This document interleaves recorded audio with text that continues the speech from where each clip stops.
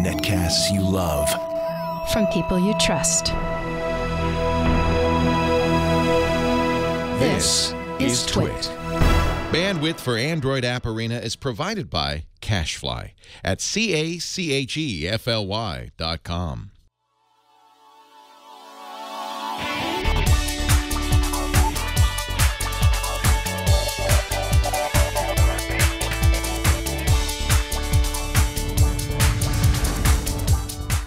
This is Android App Arena episode 124 for Wednesday, November 16th, 2016. Gallery Tools. Hello, everyone, and welcome to another episode of Android App Arena. I'm your host, Jason Howell. I got the new Google Pixel phone a few weeks back, and it comes with a pretty unbeatable offer. Unlimited full-resolution photo uploads to Google's own Google Photos service. It's fantastic for backing up my collection to the cloud automatically, and there's no quality hit. It's all full resolution. It also requires me to stay locked into Google Photos as my gallery, at least in some sense. Otherwise, those automatic backups might not happen. But not everyone is in love with Google Photos. There are alternatives. Today, I'm featuring two of those alternatives, as well as an app that might help you trim some of the fat from your collection. Let's check them out in this week's roundup of gallery tools. One of the sharpest looking gallery replacements to come out in the past year is Focus. It's developed by Francisco Franco and Liam Spradlin, who both have an excellent portfolio of work leading up to this app. There are many gallery apps that adhere closely to the material design spec, and Focus does as well. But as you can see in this main stream of images on my device, Focus does things just a little bit differently, taking elements from material that unify, but also giving the app its own personality. In my opinion, that's the right approach when it comes to the spec. Each separate folder on my device has its own heading, along with a nice little icon that represents the service it stems from, if that's available to the app. I can tap any folder and a nice animation kicks in to bring that folder to the forefront. Tapping an image brings it full screen as you would expect. Okay, that's all pretty standard, but when you pay the $1.99 for the premium version, you start to see some great differentiators. First, this tagging feature allows for quick organization of your images with preset and custom tags. Those tags can actually be found in the side slide-out tray when you need them. You can also manage those tags and how they appear in your feed with the Hide Show Collections section. Back to the side slide-out tray, you'll also notice a section called the Vault. This is a password or fingerprint protected area of the app that protects selected images from prying eyes. Premium users also get more theming options, and there's a few other options in there to boot. Find Focus in the Play Store right now. If you want a gallery that has tons of bells and whistles and adheres closely to the baseline material design spec, then you might wish to find FStop Gallery.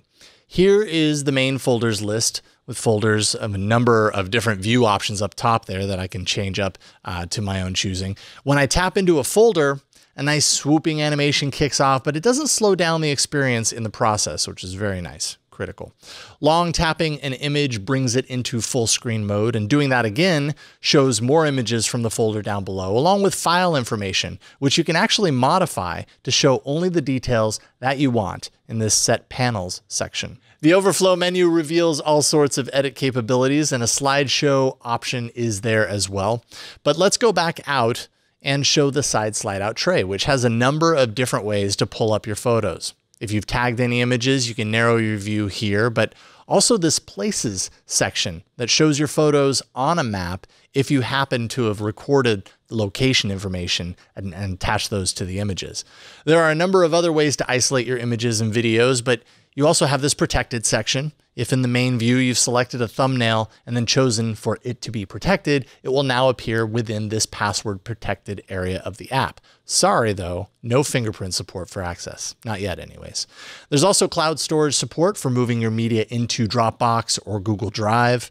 You've got more features included with the premium upgrade, which includes wider edit options for metadata of your images, custom support and navigation drawer options, many themes, smart albums, and a whole lot more. Find FStop Gallery in the Play Store for free with a premium upgrade that's now on sale, 40% off at $2.99.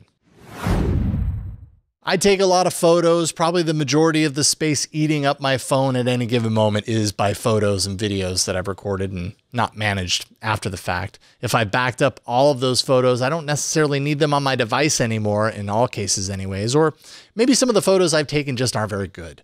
That's when I check in with Gallery Doctor. That's an app that will help you analyze the photos on your device to see what should stay and what can go. Here's the main screen for Gallery Doctor with a gallery health reading there up top, along with the total amount of space available on the phone.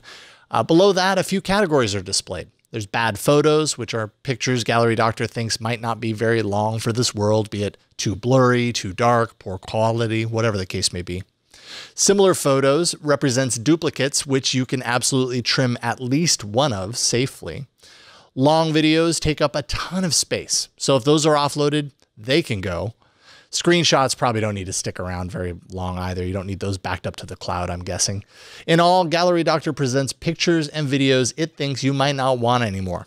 And once you're ready to make the call, you can tap into the category and then tap Review and Clean to look at all of the determinations and either delete them or trim the selections so you don't get rid of something you love. There's also the Photos for Review, which shows some images from your camera roll that you can swipe left and right on in order to keep or trash them. You know, just kind of keeping things trim in an easy to use fashion. That ought to keep your gallery just a bit cleaner and your storage a bit lighter. Find Gallery Doctor in the Play Store right now for free. But it doesn't end there. Oh no, Google actually just released a new app that is fuel for your gallery, and we're gonna look at it right now. It's this week's big app. So back on episode 100, I reviewed an app called Heirloom that was aimed at helping users restore old photographs, as in the ones on photo paper. You remember those, right? Well, now Google is getting into that game because, you know, the more photos you scan, the more stuff you're likely to keep on their servers. The new app is called Photoscan, and it solves some pretty consistent problems with snapping digital pictures of your printed pictures with the camera on your phone. If you've done it before, you know that glossy prints reflect light, and that can obstruct the view of those old prints. You want the light above the image to get the best illumination, but that results in a hotspot or a reflection of you within that image when you take a picture of it. Well, Photoscan implements computational photography to fix this problem. So, for example, we have our print on the table. We take the initial snapshot of that image with our phone's camera.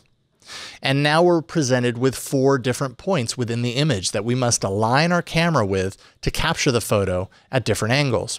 Doing so shifts those aberrations like light and reflection around the main image that you took that we're trying to capture, essentially. Once we do that, some processing takes place, and what we end up with is an image of that print with no reflections, no light, hot spots, none of those at all. Photoscan analyzes the image underneath and then the various differences to that image from each angle, and then smashes it all together to come up with a primo print, complete with automatic cropping around the edges of the print. Very cool stuff. Find Photoscan in the Play Store right now for free. All right, so that tool is fantastic if all you have is your phone's camera, but honestly, if you have hundreds and hundreds of photos, stacks of them like I do, Photoscan could take you a really long time to pull it all off. You might be best to just use your auto document feeder on a printer with a built-in scanner and see if the quality suffices for you there. It's maybe a bit better at cranking through tons of old photos if time is of the essence. Send me your favorite apps and categories to arena@twit.tv, or you can always post those to the subreddit. That's androidapparena.reddit.com. The show plays every Wednesday around 5 p.m. Pacific, following Tech News Today at twit.tv/live. And new episodes will appear later in the evenings in the feeds and on the show page at twit.tv/arena. All right, that's it, folks. Thank you so much for joining me today. My name is Jason Howell, and I'll see you next week in the arena.